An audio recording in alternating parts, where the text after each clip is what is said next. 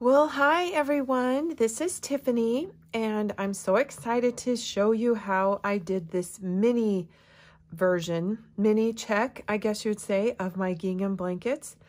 I used 3 colors, 3 shades of the Country Blue from Karen Simply Soft. So this one is actually light country blue, and dark country blue. So I really suggest if you can get 3 shades, it works out beautifully, or do 2 shades and like a white, an off-white, or a gray, and I think you would have really good success. So I also chose to use an I hook for this project, even though the recommended hook is an H. I tend to go up 1 size because I'm carrying yarn through the row, but please, like I always recommend, do a practice swatch and see what you think that your own personal tension is. Okay, so I'm going to start in a bottom corner. So I'm going to start alternating, and I want to show you these 2 colors, the medium and the dark. And in the next two rows, you'll start alternating the light with the medium. Notice how this medium color is in every single row. So this color will always be used. And let me see if I can just find the side of a blanket. I carried it up the side, but I'll show you in the swatch. So anyway, let's just get started. Okay, so each little block of color is 3 stitches wide by 2 rows high. So for this sample, I'm going to multiply the number 3 times 5, and then I'll add 2 for a turning chain. So we'll start with 15. Now, if you want to do 15 chains, if you want to do larger, just multiply any odd number times 3 and then add 2, and you can make this blanket as wide as you'd like. So get 15 chains worked in the medium color. Okay, I worked 15 and then I added 2 more for the turning chain. So that is a total of 17 chains. Okay, so let's begin in the 3rd chain from the hook with the herringbone half double crochet. So I insert my hook, yarn over, pull up a loop, yarn over, and pull through the first loop. I mean, not yarn over, just continue pulling through the first loop. Then yarn over and pull through 2. All right, let's do that again. Yarn over, insert your hook, yarn over, and pull a loop back through, and then continue pulling through that first loop on your hook. Yarn over, pull through 2. All right, that's our second one made. And here's our 3rd one. We'll pull through and then we're going to stop right here. Now we're going to grab our dark color of yarn, the dark country blue, get the end, and simply lay that across the hook and pull through. Now, I'm going to disregard that tail. Now I'll work with the dark color across the next 3 chains, and I'm going to work over the carried medium yarn. That's going to come right along with me. So I insert my hook underneath the top of the chain and underneath the carried yarn, pull up a loop, and pull through the first, and then pull through 2. And this first row is always the trickiest because you just don't have anything to hang on to. Okay, so we'll work our 3. Time to change color again. Now, I'm going to make sure, it doesn't matter which color, but just choose one. I'm going to make sure that this darker color is always to the back of my work. Okay, so I make it to the back before I pull through with the medium color that I need. All right. Now we need to continue. We need to bring this along with us. So that will rest along the top of the row while we work 3 stitches. 1, 2, and here's the third one. And before I pull through, this medium color is going to be kept to the front of my work. And that's probably the one that most important, is pulling it forward before you pull through. If you leave it back there and then pull up this, it actually is already twisted on itself. So leave that forward before you pull through. Give that a little bit of a tug. Let's work the next 3.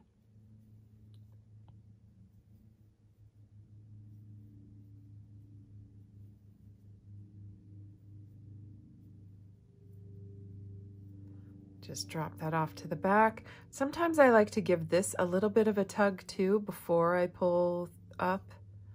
But when I've made my other gingham blankets with much larger blocks, that that yarn can get a little bit looser. It seems like when I'm only doing the 3 stitches, so it's not gaping so much. Okay, here we are at the last block of the row. So this is why I like using an even or an odd number. I like to begin and end each row the same color. So multiply 3 times any odd number. We did 3 times 5. Now I'm going to chain 2, turn my work, and I'm going to wrap the dark color just right around the back of my work because I do need to work over it. We'll work right into that first stitch and underneath the dark. 1, oops.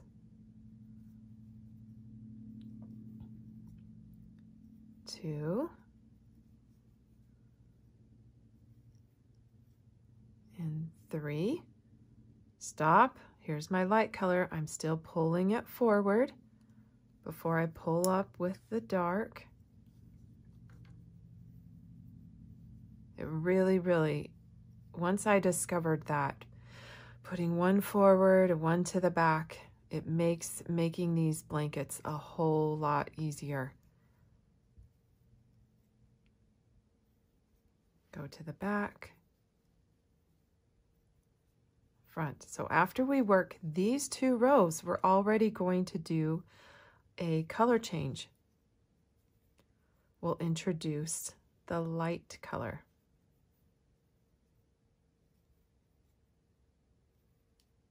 Forward.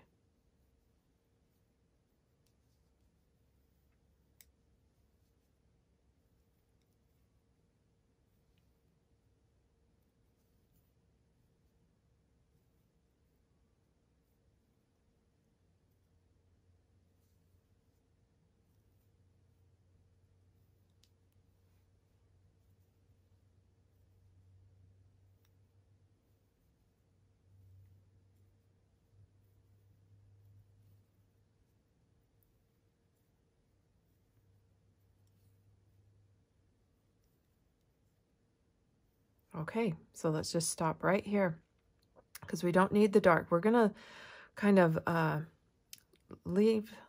I'm not going to cut this dark because we're changing colors every 2 rows.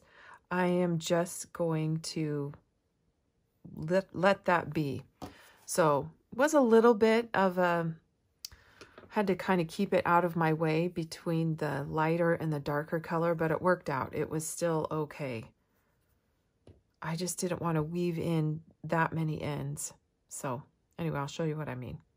Okay, so I'm laying over my hook the light color.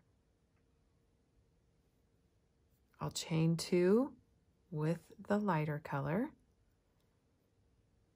Still kind of need to get that medium down there.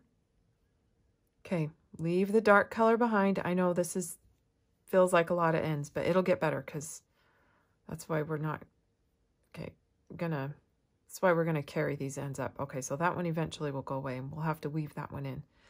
But we do need the medium color. So I'm finding it there, wrapping it around the side, yarn over, insert my hook,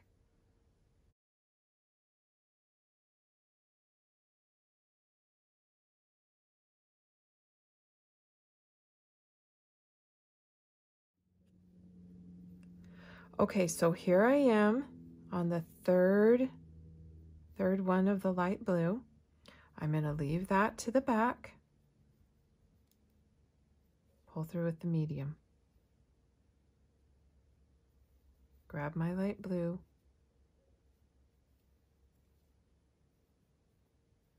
so another thing to remember is obviously the medium blue, like I said before, goes through the entire blanket and it never stacks on top of itself. So that's how an easy way you'll know how to alternate light and dark.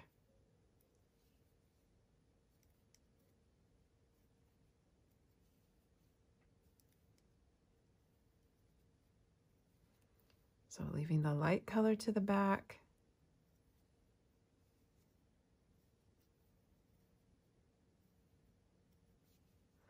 I'm guessing another way maybe I could explain it too is this skein of yarn, the medium color, is on my left, over here on my left, and that's the one that's going forward.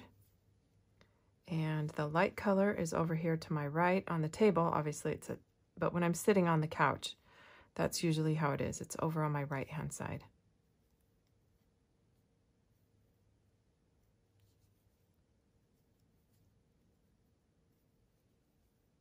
Okay, don't have to pull through on that one because we're turning the corner. I just want to work this one more row for you so that you can see how to carry the dark color up the side. All right, so I'll meet you at the end of the row.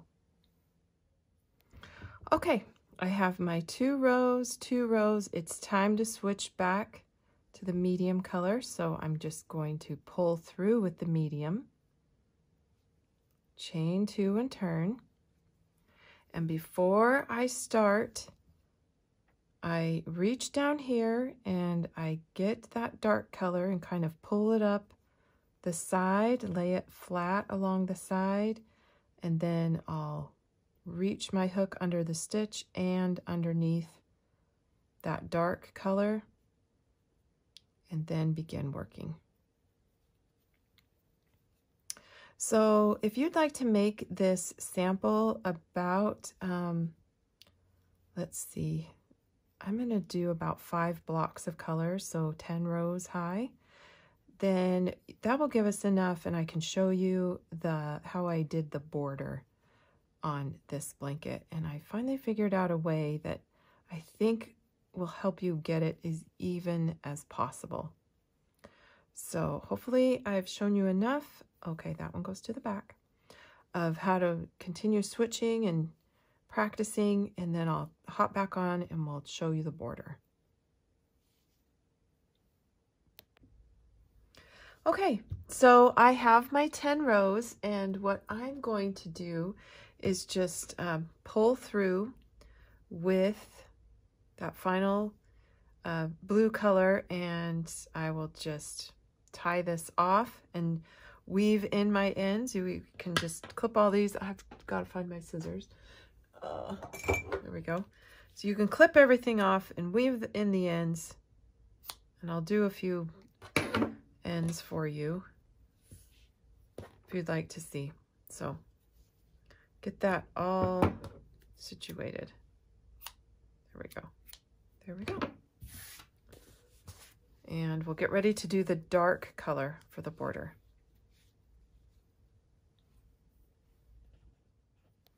Okay, so to weave the ends in, I just usually use a tapestry needle, and I thread this through, and I guess I'm just starting with the first one that we did.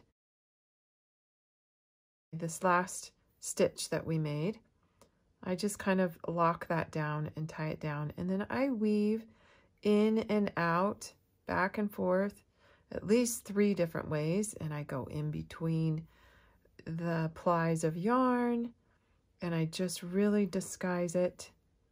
And then usually to finish it off, I try to work underneath maybe 3 or 4 stitches. This would be 3, like that, and just clip the end close to the work and call it good. There we go. Okay, so that's how I weave in end, and they usually stay, and then we'll cover, of course, we'll be covering this side up with a border. So this is how it looks when you carried the yarn up the side, and that's what it will look like. We'll start in this bottom right hand corner down here, but I want to make sure that you can work across the top in the opposite direction. So find the corner spot down here and grab your dark color. And one thing I realized as I was making this is that, so in the little squares looked square, sorry, just chain 2. They were squares, 3 stitches, 2 rows. So here we are on the side of the blanket. We want to try and keep it as even as possible. So in the middle of the row, right here, in the middle between the 2 color rows, I'm going to work 3 herringbone half double crochets. So I went ahead and I chained 2 in the corner, and I'm going to actually just stick 1 more in the corner because we like to work 3 in the corner, but I'm going to have that chain 2 count as 1, and I'll come back around and I'll finish over there. So right away in this, in between the end of this row, I'm going to work 3 herringbone half double crochets.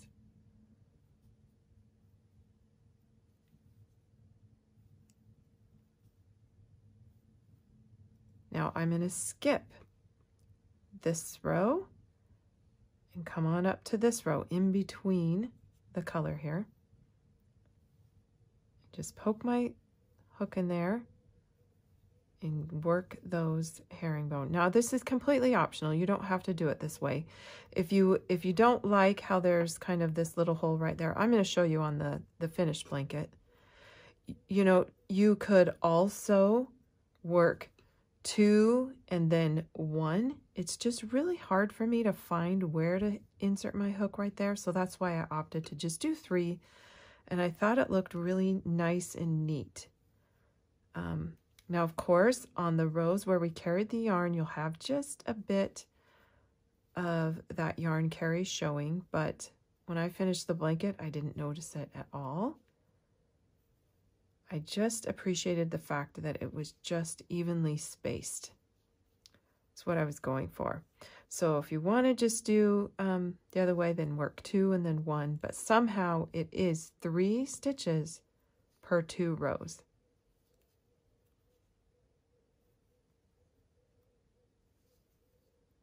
So I'm skipping over here. Let's get those 3, and we're only going to do it for just this round. We just wanted this round to be our base and make it nice and even. So I'm up here into the corner.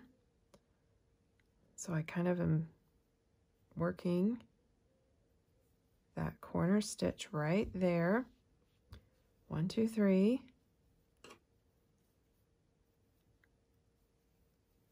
That's working around the corner.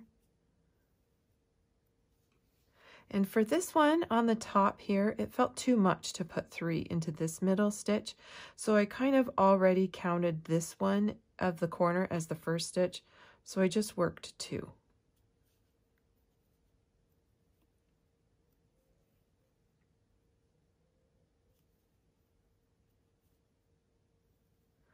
now in the middle of each color is where I work the 3. So the middle stitch. So basically skip 2 and work in the middle.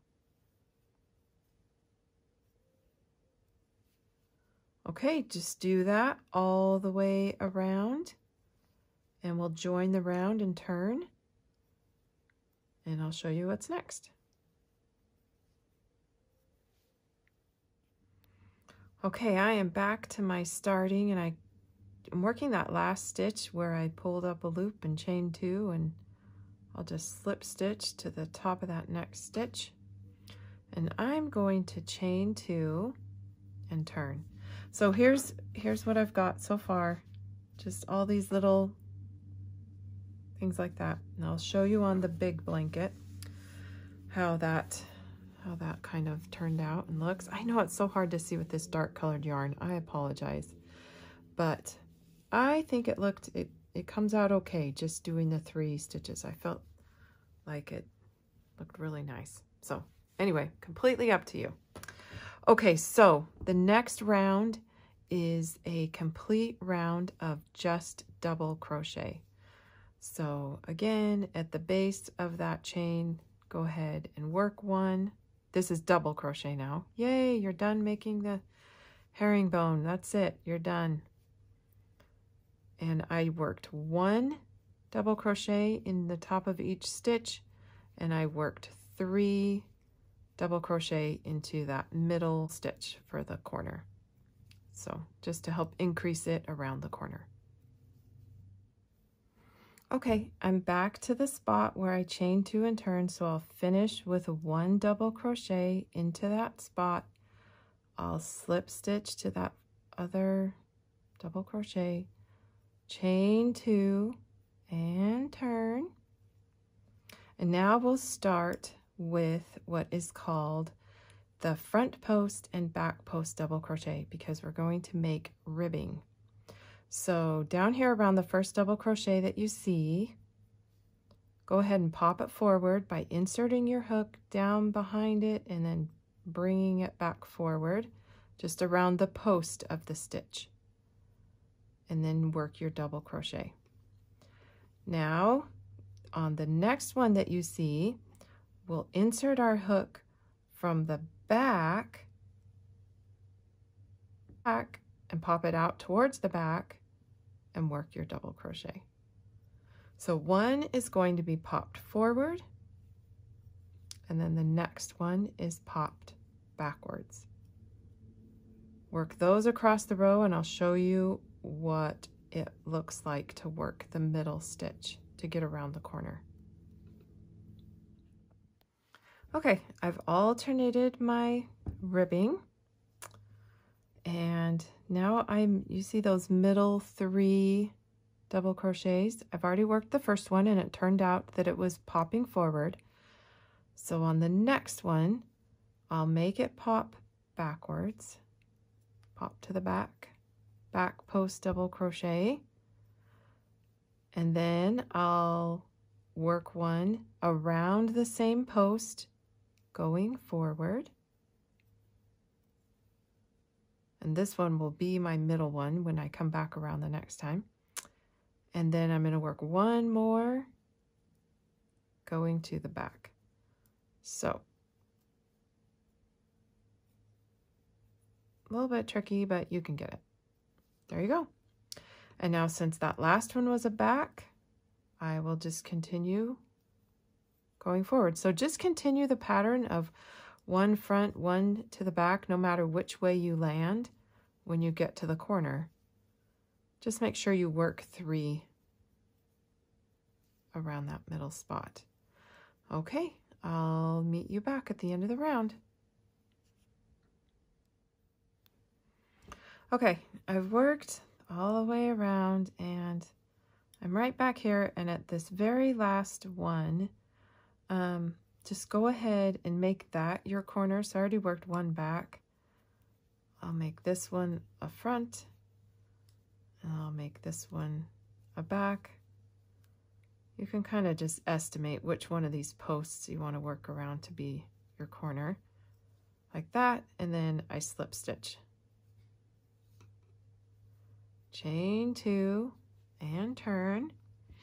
And so the first one is popping forward, so I'm going to match it. And the next one is that middle stitch of the corner, so I'll work 3 around that one. 1, alternating front, back, or let's see, back, front, back. And then you can just start working around. Here's a front one. Now we're cruising. So just make sure you are matching the direction from the row below, and you'll get that nice ribbed look. Gonna do the exact same thing, and when you return, you can choose if you want to do another row of ribbing. I think I called it quits on that. I think I just did the 1 row of double crochet, 2 rows of ribbing, and then I worked 1 final row of just single crochet into the top of each stitch. And that's all I did. Then I joined, tied off, and had a really cute blanket. So I think I'll stop there. Let me show you the blanket one more time. If you have any questions, I will have the full written pattern on our website. Come and join the Daisy Farm Crafter group. That's where a lot of people are making the projects, and you guys can all kind of share notes about your experience, and I can pop in there and answer questions. But it's always been, I just am so happy at how even this border turned out on the sides of this blanket. That was the key. Make sure you have the same number of stitches per 2 rows. So since it was 3 stitches, it kind of, 1-inch little squares. You like that? I liked how that single crochet kind of flattened it out. Just gave it a really different look. All right. All right. You have a wonderful day. Thank you so much for coming by our YouTube channel. As always, I'm so appreciative of how kind you are, and we just try to do our best answering questions in the Daisy Farm Crafter group. We do receive a lot of questions across all the social media platforms, and it has turned out to be the easiest place is to just join the Daisy Farm Crafter group. So anyway, hopefully that works out for you. All right, you have a good day.